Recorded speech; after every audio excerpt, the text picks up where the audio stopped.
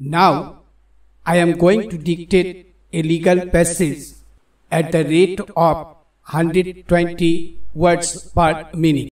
5, 4, 3, 2, 1.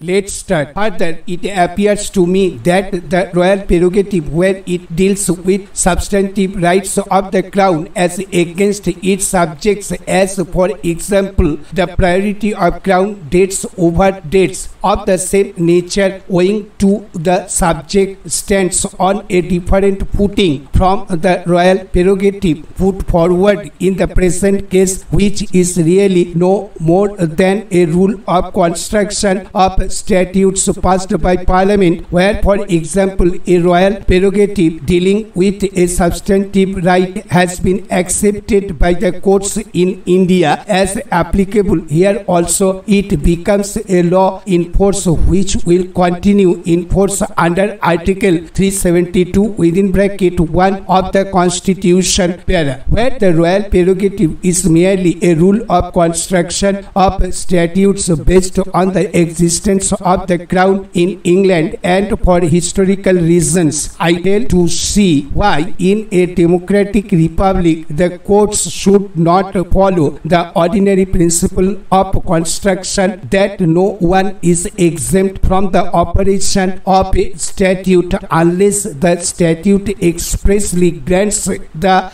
exemption or the exemption arises by necessary implication. On the whole, therefore, I am of the opinion that the proper rule of construction, which should now be applied at any rate after January 26, 1950, is that the state in India, whether in the center or in the states, is bound by the law unless there is an express exemption in favor of the state, or an exemption can be inferred by necessary implication. The view taken by the Calcutta High Court in this connection should be accepted, and the view expressed by the Privy Council in Province of Bombay versus Municipal Corporation of the City of Bombay within bracket 1 should no longer be accepted as the rule for construction of statutes passed by Indian legislatures. Let me then come to the question whether, on the view I have taken of the rule of construction, the prosecution in this case can be allowed to continue. There is nothing in the Act of 1923 or in the Act of 1951 exempting the state specifically from any of the provisions of the Calcutta Municipal Act. In this case, the state is being prosecuted under Section 488 within bracket or Section 537 now, and that section provides for fine for breach of Section 386 within bracket or Section 437 now. There is a penal provision, and immediately a question arises whether the state as such,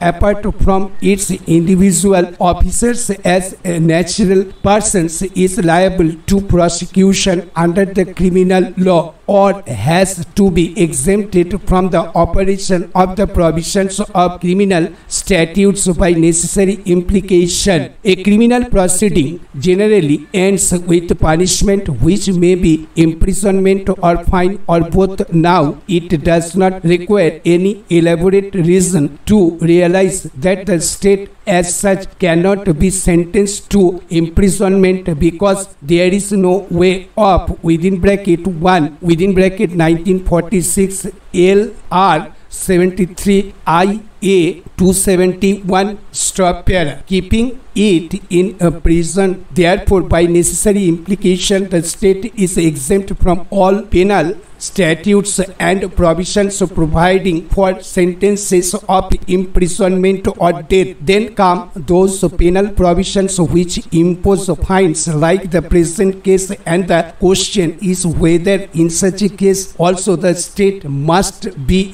deemed by necessary implication to be exempt from the penal provision. Generally speaking, fines when inflicted by courts are realized by the state and go to the coffers of the state in effect. Therefore, if the state as such is to be prosecuted under a penal statute imposing fine, the result is that the court will sentence the state to fine, which will go to the state itself. It is obvious that. Stop. Thank you.